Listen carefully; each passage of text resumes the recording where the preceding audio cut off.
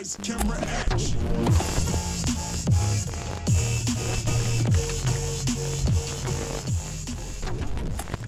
Well, welcome back to the channel, my friends.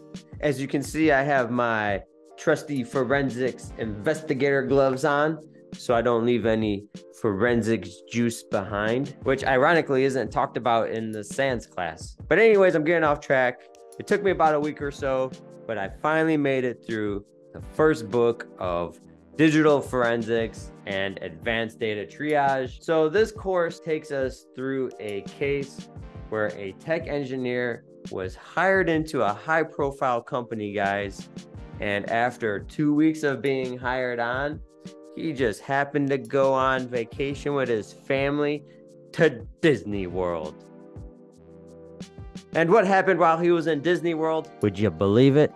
His house gets broken into and his company laptop doesn't get stolen, but it gets accessed.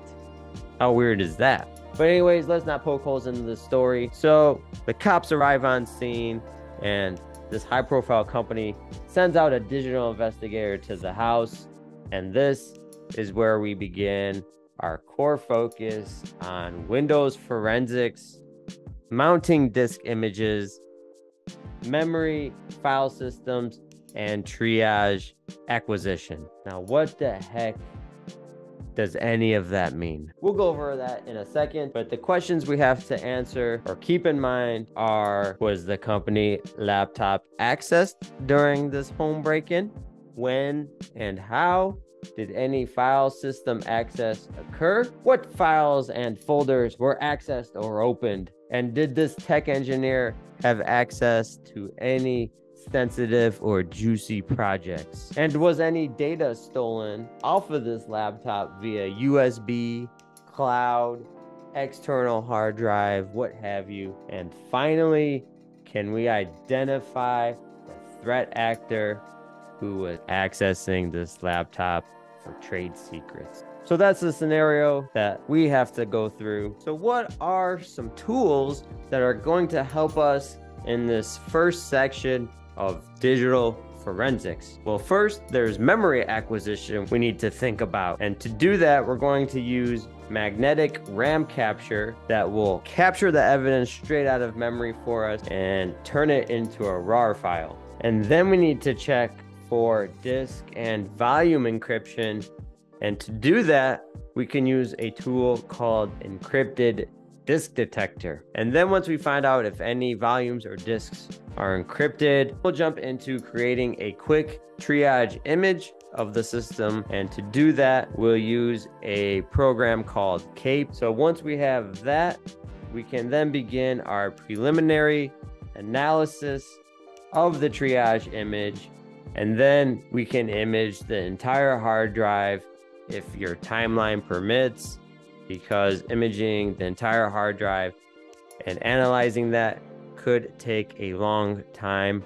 That's why we start off with first the most volatile memory acquisition. Then we'll jump into checking for disk encryptions and creating a quick triage image.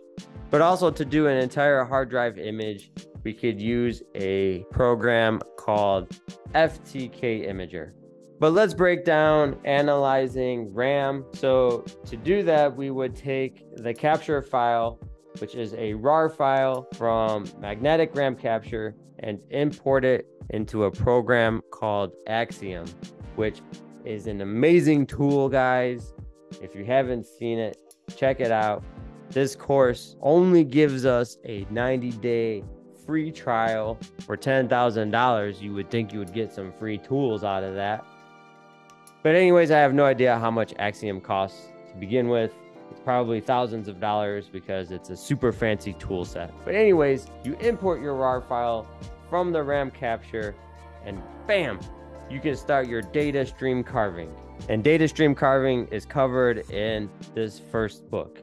And all that is extracting fragments from memory, page files, unallocated, as well as allocated spaces, meaning URLs, private URLs, chat sessions, emails, encrypted keys, things like that. That is data stream carving. We also need to do file carving, which again is extracting files from memory, but this time it's looking for file extensions such as .docx, like Word, Excel, PDFs, images like PNG, JPEG, zip files, media files like WMV. That would be your file carving. And that's what these exercises in workbook 1 covers. For example, I don't know if you can see this, but it walks you through triage imaging with CAPE. It also walks you through how to use magnetic RAM capture to capture data out of memory, and it saves it in a RAR file. And then from there, you'll import it into Axiom and begin opening a new forensics case inside of there and analyzing the data. So basically, we're talking about triaging the disk and memory for evidence with a specific tool set. And then we'll jump into the next book, which is how to analyze the registry, how to look for specific files when things were accessed through the registry, application execution, and cloud storage forensics.